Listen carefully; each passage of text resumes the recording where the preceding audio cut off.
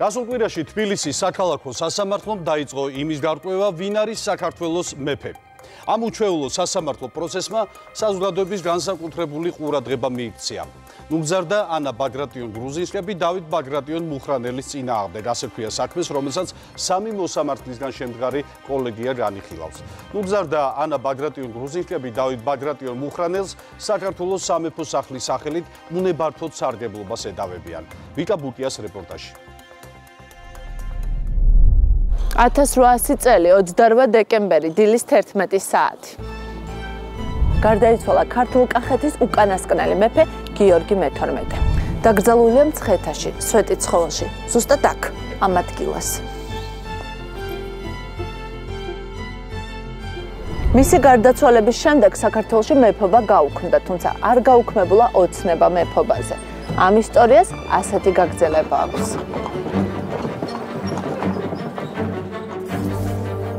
ისტორიული წყაროების მიხედვით უკანასკნელი მეფის გიორგი მე-12 შთამომავლები კახეთის შტოს წარმოადგენენ.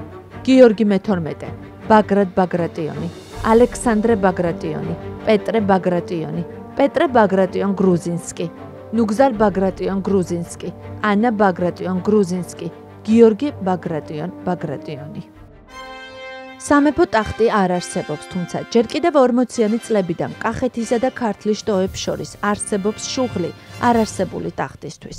დაპირისპირებამ ქართლისა და კახეთის შტოების წარმომადგენლებს შორის გასულ კვირას კულმინაციას მიაღწია.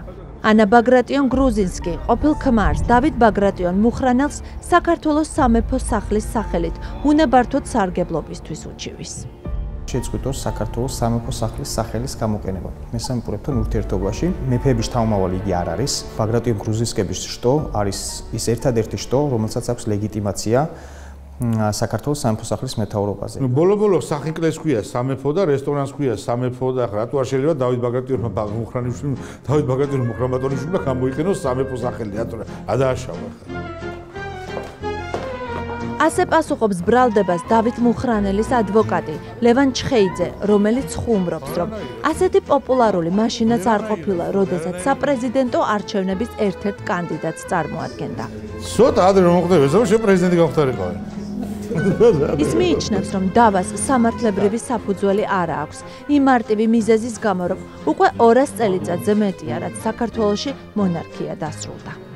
საქართველოს არის 1920 წლის რესპუბლიკით, 30 წლის რესპუბლიკის კონსტიტუციით და რესპუბლიკა და შესაბამისად არანაირი არისტოკრატიული და სამეფო ესე ვთქვათ აღიარებას ტიტულებისას არ ახდენს ეს სახელმწიფო. ეს არის მხოლოდ კერძო ხასიათის აღიარება. ახლა მე მაგალითად სურს და ვიღაცას მაგალითად აი ბატონ დავით ბაგრატიონ-მუხრანიშვილს მე მივიჩნევ ბატონიშვილად.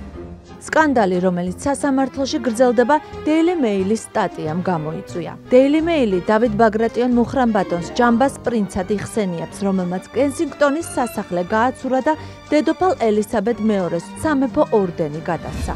გრუზინსკების ინტერესების დამცველი ამბობს, რომ არაღიარებულ ორდენებს დავით ბაგრატიონი 3000 ფუნტ სტერლინგად ყიდის. როდესაც Daily Mail-ის ჟურნალისტი დაუკავშირდა როგორც ადგილობრივი ბიზნესმენი დავით ბაგრატიონ-მუხრანელს, ეს არის ის თანხა, რომელზეც მოთხოვნა მიიღო დავით ბაგრატიონისგან. რა უნდა გავაკეთო მე, რომ მივიღო მაგალითად ეს ორდენი? პირველ რიგში უნდა იყოს ასე ვთქვათ მონარქიის იდეის მომხრე. მეორე, რაიმე სასარგებლო უნდა ქონდეს გაკეთებული საქართველოსთვის და საქართველოს სამეფო სახლისთვის. და მესამე კონდეთ სული გახდეთ ამ ორდენის კავალერი. გრუზინსკებს გონიათ რომ მართლა ორდენების ხვალ ამ პროცესს მოიგებენ და მე დადგებიან ორდენების გაყიდვას დაიწყებენ და მილიონერები გახდებიან. ორდენს ორივე შტო გასცემს, ორივე შემთხვევაში სამეფო სახლის სახელით.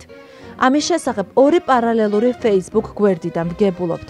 ორივე გვერდს საქართველოს სამეფო სახლი ქვია, თუმცა ერთი ქართულ-ინგლისური სახელით იძებნება, ხოლო მეორე ინგლისურ-ქართულით. ერთ გვერდზე საქართველოს სამეფო სახლის მეთაური ნუგზარ ბაგრატიონ-გრუზინსკი და მისი ქალიშვილი ანაა, მეორეზე კი დავით ბაგრატიონ-მუხრანბატონი. ორდენების გადაცემის ამსახველ ფოტო და ვიდეო მასალასაც ძირითადად Facebook გვერდებზე ნახავთ. საქართველოს არწივისა და უფლისა ჩვენისა იესო ქრისტეს უკერველი კვართის ორდენი. ასე ქვია ორდენს, რომელიც მუხრან ბატონები გასცემენ. საქართველოს სამეფო სახლის მეთაურმა ნუგზარ ბაგრატიონ-გრუზინსკი. უფრო ადვილად დასამახსოვრებელი სახელი აქვს ორდენს, რომელსაც ნუგზარ გრუზინსკი ბაგრატიონი გადასცემს, თუმცა გრუზინსკების ორდენს სახელწოდებით საქართველოს სამეფოს გვირგვინის ორდენი მუხრანელის ინტერესების დამცველი არასერიოზულად აღიქვამს. უსტაბაშის მედალია რა. ყარსის ციხეს რო აიღებენ, უსტაბაშის მედალს მისცემენ. გრუზინსკების ადვოკატი კი მიიჩნევს, რომ საქილიკო ის ხალხია, ვინც საკუთარ ვებ-გვერდზე ცნობილ პოეტს არარსებულ მეფედ ასახებს. მათ საიტზე რა იყო და აგერ ბატონო შეხედეთ ალეხანდრო მე-6 გავს ეს ალეხანდრო მე-6 ეს ან ვაფშე იცით ვინ იყო ალექსანდრე მე-6 საქართველოს ისტორიაში გაგიგიათ ეგეთი მეფე? აკაკი წერეთელია? ეს ვერცნობთ? თუმცა უჩვეულო სასამართლომდე იყო უჩვეულო ქორწილი, რომლის ყველაზე სკანდალურ ეპიზოდს გრუზინსკების ადვოკატი ექსკლუზიურად გვიმხელს. ის ამბობს, რომ ანა ფიზიკური ძალადობის მსხვერპლი უჩვეულო მიზეზით იყო. საქმეში ახალი დეტალები ჩდება. დღიდან ქორწინებისა დავითი ცდილობდა ანაზე ზემოქმედებით ფსიქოლოგიური იქნებოდა თუ ფიზიკური შეურაცხყოფა იქნებოდა. იგი ცდილობდა, რომ ამ ფორმით მას გავლენა მოეხდინა მამამისზე, რომ მამამისისგან მოეპოვებინა აღიარება წერილობითი ფორმით, რომ იგი მას ცნობდა როგორც საქართველოს სამეფო სახლის მეთაურს. სწორედ ტრადიციული ქიშპობის დასრულების მიზნით ორი პარალელური სამყაროს მთავარ გმირს, ანა და დავითს 2009 წლის 8 თებერვალს ქორწინება დაუგეგმეს. 21 საუკუნის მონარქიული ქორწინება ზუსტად იმ სცენარით შედგა, როგორც ისტორიის წიგნებში გვისწავლია. ანა დავითს არ იცნობდა, თუმცა როგორც სამეფო კლუბის სპიკერი გაიოს მამალაძე გვიხსნის, საქართველოს კეთილდღეობის გამო იგი დათანხმდა ქორწინებას, რომელიც სამეფო კლუბის და ეკლესიის დიდი ხნის ოცნება იყო.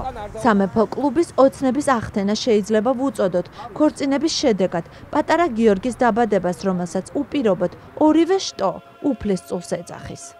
ეს ორი შტო გაერთიანდა და დაქორწინდნენ. ეს იყო სამეფო კლუბის ერთ-ერთი დამფუძნებლის ათ გარდაცვლილი ლერის სიხარულიძის იდეა. რა სიმბოლური გვარი ქონია? ძალიან სიხარულიძეებს სხვათა შორის სამეფო კლუბში რამდენიმე სიხარულიძე გვყავდა, 1-2 გარდაიცვალა. ლერის სიხარულიძე ალბათ ვერც იფიქრებდა, რომ ეგრეთ წოდებული სამეფო ქორწინებიდან სულ რაღაც რამოდენიმე წელიწადში გვარს სიხარულიძე სულ სხვა კონტექსტში და სულ სხვა მნიშვნელობით გავიგონებდით. ნუგზარ სიხარულიძის გამო დავიღოთ ნებართვა, რომ დავით ბაგრატიონმა საქართველოს სამეფო სახლის სახელი გამოიყენოს. ნუგზარ სიხარულიძეს ვის უწოდეთ? ნუგზარ სიხარულიძეს უწოდეთ მოსარჩელეს. სანამ ის არ წარმოადგენს დნმ ანალიზის შედეგებს, მე მას მოვიხსენებ ნუგზარ სიხარულიძეთ.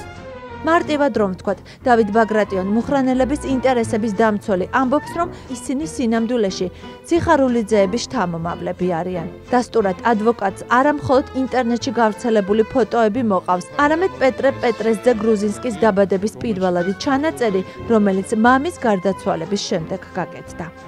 ბატონი დავითი გთავაზობთ, რომ გამოგივლით თავისი ავტომობილით, ჩაგისვათ და ერთად მიბრძანდით შესაბამის ლაბორატორიაში, ის მზათარი თქვენ გაგამხნევოთ, ერთად ჩააბარეთ დნმ ანალიზი, ერთად გააგზავნეთ შეერთებულ შტატებში, ხარჯებსაც ჩვენ გავიხდებით, დავილოდოთ შედეგებს და რო ჩამოვა შედეგები, იმის მიხედვით ნახოთ, ვინ ბაგრატიონია და ვინ არა. იცით ეგ დნმ ანალიზი რა ჯდება? $15.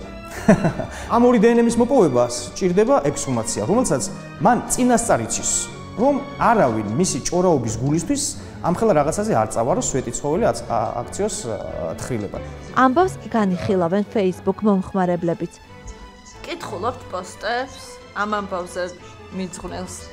ზოგს კი, ზოგს ვერა. ძირითადად რას წერენ? რა ვიცი, ძირითადად მასხარაობა. გრუზინსკებმა იკეთქონ თავი, თეატრ უნდა ვინერიულა. მთელი ეს ისტორია უჩვეულო დეტალებითაა სავსე. მაგალითად, სარჩელი ისტორიის მე-9 კლასის სახელმძღვანელოს არა მხოლოდ მოცულობით, არამედ შინაარსითაც გავს. გეორგიევსკის ტრაქტატის ფოტოსურათი 58-59 გვერდები. ეს არის გეორგიევსკის ტრაქტატის ასლი. გარდა იმისა, რომ საქალაქო სასამართლოში პირველად მოუწევთ განიხილონ საქმე, რომელიც გეორგიევსკის ტრაქტატი დევს, უჩვეულო ამბავი ისიც არის, რომ სასამართლოს წინაშე გამოკითხვაზე დაიბარეს არც მეტი, არც ნაკლები ისტორიკოსები, რომელთაც მე-15 საუკუნის ამბებს ეკითხებიან. გითხეს და უთხარიეს, რომ გიორგი მერვე შთამომავლები არიან და მე რაღაც ვთქვათ, აი რაც გითხარით ახლა, რაც გრძელდება, ესეც უთხარი და როსტომ ხანზეც უთხარი და ნუ ცოტა უფრო ვრცლად ვისაუბრე იქ, რომ სიმონ ხანის ძმა იყო, ერთი ძმასაც უღალატა.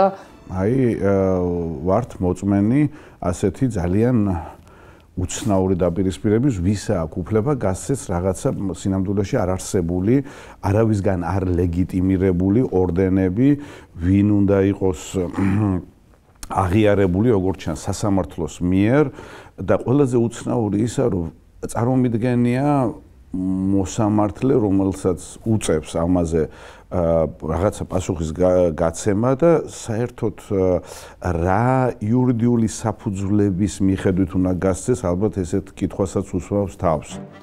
მონარქია გაუქმდა, თუმცა იდეა მონარქიის აღდგენისა სხვადასხვა დროს და სხვადასხვა ადგილას ისევ ისმის. არქივი ინახავს ინიციატივებს, რომელთა გამხმოვანებლები ხშირად თავად ბაგრატოვანთა გვარის წარმომადგენლები არიან, როგორც ნამდვილები, ისე თვითმარქვიები. მსოფლიო პრაქტიკა გვაჩვენებს, რომ უამრავი ქალი მონარქები დღეს მოწინავე ევროპული ქვეყნების მონარქები არიან. ზღვეთი ცხოველი ჩვენმა დიდმა სინაპრეტმა აშენეს. იგი ჩემთვის განსაკუთრებულია. სკიპტრა და სკიპტრა მობრძანდება მეფე, გაერთიანებს საქართველოს.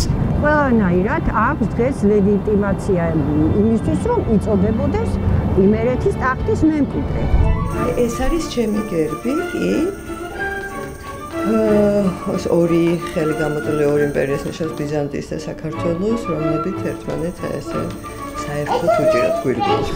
დიდი ბაბუა იყო ბაგრატიონის უკანონო შვილი. ჩემი სახლი ბაბუაჩემ აშენა 1927 წელს. უნიაშვილზე არის და ეხლა კიდევ ვაშენებთ. უკაცრავად მისამართით კი არ უნდა მეთქვა. ნუ ამოჭრი. რატო უნდა გაბაზრდე? დედა იყო საქართველოს სამეფო ოჯახის ერეკლე ბაგრატიონის ასული, რომელიც დაიბადა ახალგორის რაიონში. ეს არის გრუზინსკების შტო. ძმა ჰერცოგია მაინც და ეს ტიტული აქვს მიღებული. ვისგან მამისგან. ამ ადამიანებს შორის ალბათ არიან ადამიანები, რომლებიც ფიქრობენ, რომ თქვათ მეფის აღდგენა, თუნდაც ამ 21 საუკუნეში რაღაც კარგი იქნება, ისეთი აბსურდული არგუმენტების მოგვისმენია, რომ თურმე რა ქვია, თითქოს აი ამ გვირგვინისადმი ერთგულება დააბრუნებს აფხაზეთს. კიდევ უფრო შორს წავიდნენ იმერეთის მკვიდრი ტიტანიძეები. არქივი ინახავს ნათლობის უნიკალურ კადრებს.